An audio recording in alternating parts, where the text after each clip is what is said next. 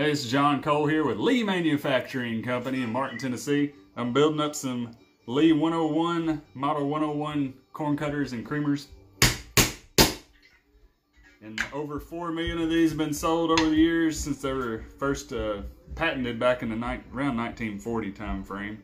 And they're still going strong. We sell them at hardware stores, places all over, a lot on the internet. So you can find you one there. These are used to take whole kernel or cream style corn off the cob. You do either of those by removing the blades and changing the depth of the blades and taking off the shredder right here.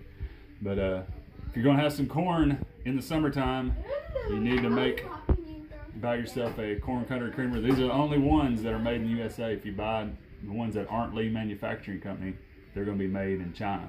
So support Americans.